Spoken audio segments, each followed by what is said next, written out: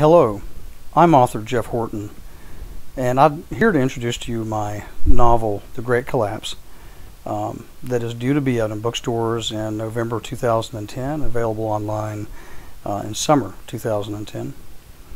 I wanted to introduce you to the story and give you some background.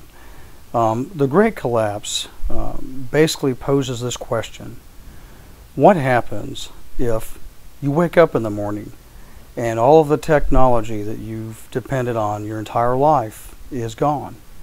There's no cell phones, no television, no cars, no airplanes, no boats. There's no bread deliveries, no milk deliveries, no food, no water. What would people do? How would people survive if all of this disappeared overnight? That premise, that thought, fascinated me enough to want to write The Great Collapse. And The Great Collapse is a science fiction, somewhat science fiction novel that just that happens. All the electronics are gone overnight, and it chronicles the story of the protagonists as they make their way through, surviving a tremendous calamity. We see the best and the worst of people in The Great Collapse, and I've tried very hard to paint a picture, or at least as I see it, of what life might be like if this were ever to happen. There actually, in doing research for this novel, I found that there's actually some cold hard facts about such an event potentially occurring.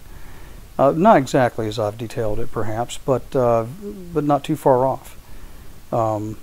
Congress commissioned a report, the EMP Commission report that came out. There's actually, I think, been a few reports put out.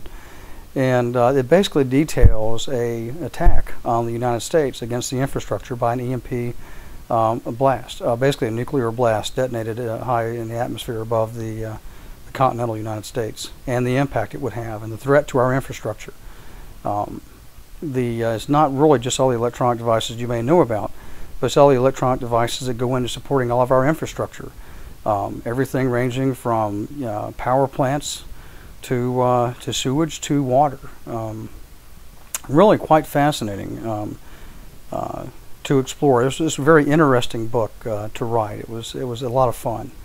So I don't want to give too much away, but I certainly hope that that you will look for my novel coming out later this year, and I'm looking forward to getting its sequel published entitled The Dark Age, which is set 500 years after The Great Collapse.